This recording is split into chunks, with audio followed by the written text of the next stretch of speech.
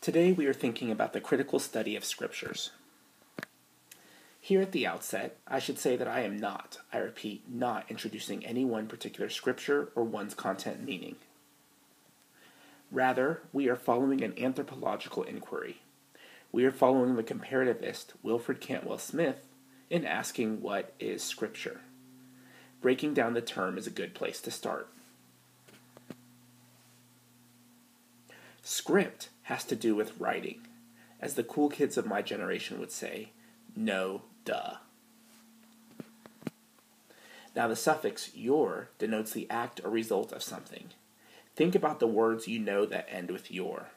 Picture, sculpture, texture, mixture. So it's kind of a funny thing that we often think of scripture as the Bible, the Quran, the Torah, the I Ching, the Vedas, the Sutras. We tend to focus on specific writings. This to the detriment of our consideration of the acts or results related to these texts. In fact, the thing we call texts is really just a tool that people use to bring about certain activities or results. Yes, the Bible, the Quran, and all the others are all texts, but every Joe and Jane knows that these texts are not of the same quality as the junk mail in your recycling bin. People use these texts and other texts to do some pretty significant things. So were you to think long and hard about scriptures, Cantwell Smith said, you'd realize that you're thinking about a thing people do, which he called scripturalizing. He said scripturalizing is an activity, a propensity, a potentiality.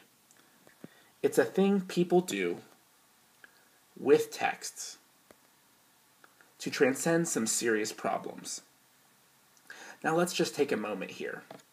People do things with text to transcend problems. Given what we've said so far about scriptures and scripturalizing, you probably begin to notice that people use and appeal to all sorts of things to transcend their problems. They use rituals, they make gestures, they watch certain television shows. And since we're thinking about the act and result of something people do, we can construe text as a pretty broad category that includes the written, the non-written, the religious, and the secular alike. This model gives us a framework to critically observe people doing meaning-making activities. It helps us ask, who needs, uses, and is affected by scriptures? When and where do these problems occur that people require meaning-filled texts? What do these texts look like? Are they books like the Bible, gestures like Tai Chi, animal bones for divination, legal oaths like the Pledge of Allegiance?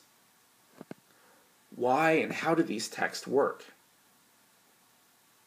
Shakespeare said that all the world's a stage, and all the men and women merely players. The critical study of scriptures gives us a way of learning about these people and their drama, the very subject of the humanities scholar.